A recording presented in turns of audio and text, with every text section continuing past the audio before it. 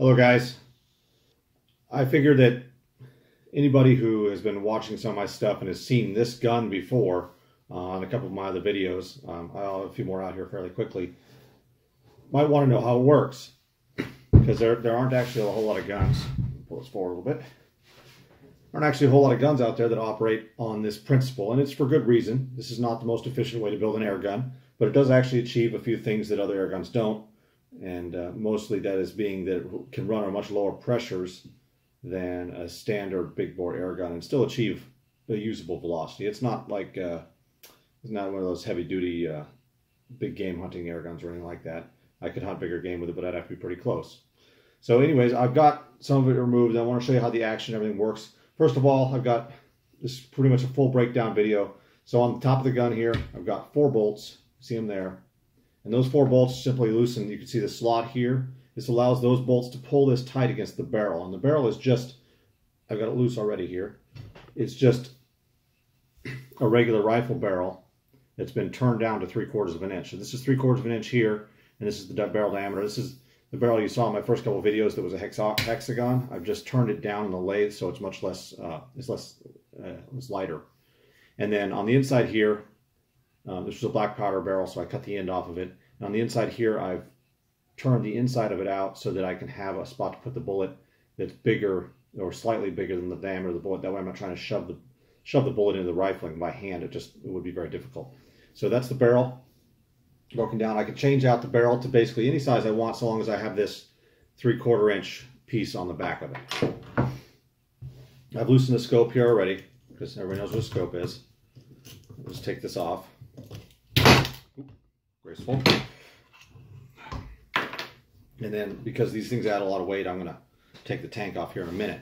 But in order to fire this gun, what happens is the tank just threads into a regular connector for off of a paintball or whatever. And this is just a thread valve. So when I thread this in, it opens the tank valve and adds air to the gun.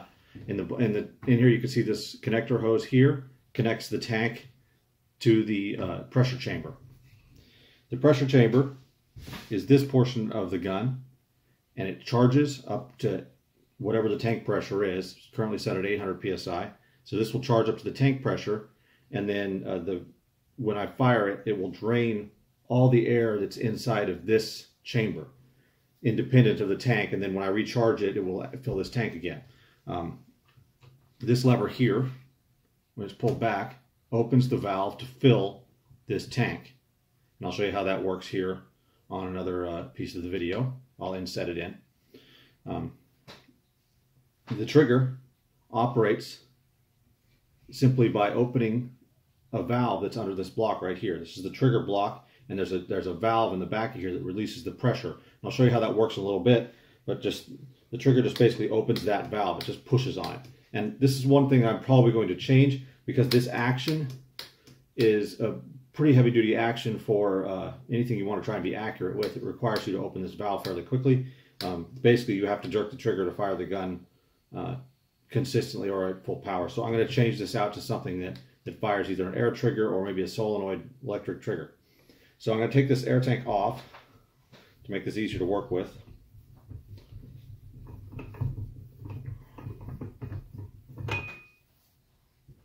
All right, and then we're going to turn this around, and I'll show you the action of all these things. Of course, this what I didn't show you a minute ago is this is just a falling block action. So when I drop this block down, I'm able to load a pellet into the barrel through the hole you can see here, and that's where the end of the barrel will be visible right there with the barrels in.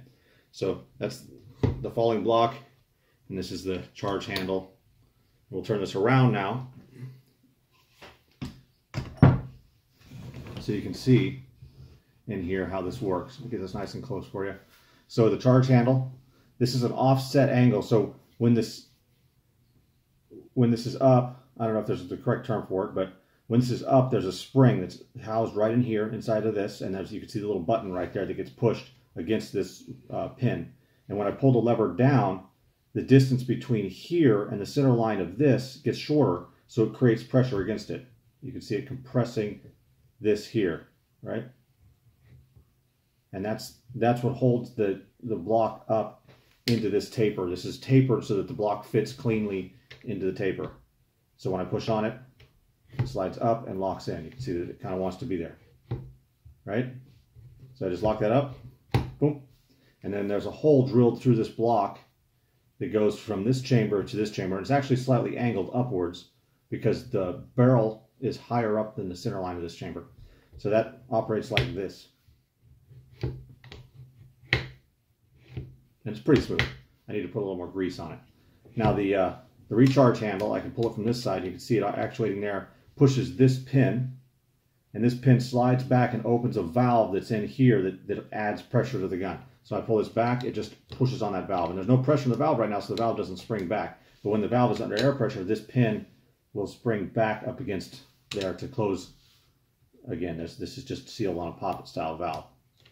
Okay. And once again, I'll get a video underneath this on how that works. So that's the basic operation. You can see the trigger bar there going up into the trigger block. It's just a lever. And that's the basic principle of the operation, the exterior operation of this gun. I'm going to take this chamber off. I'm going to take the trigger block off so you can see what's going on there.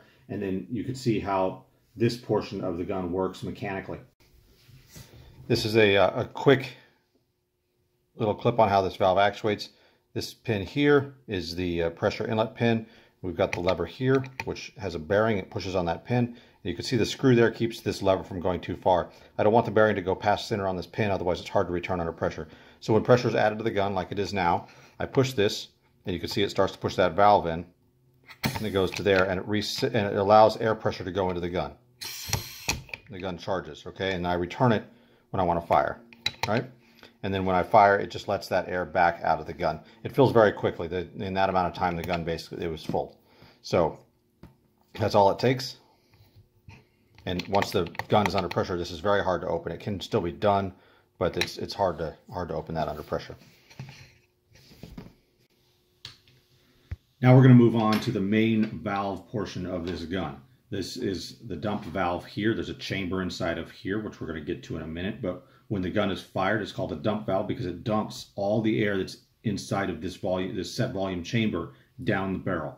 So the back of the valve, this portion here, this block, which is about 3 times thicker than it really needs to be. Just everything's extra heavy because I wasn't sure exactly how I was going to do things when I started. I engineered this more step by step I had a concept in my head, and I engineered it kind of step by step as opposed to having it all drawn on CAD or something of that nature.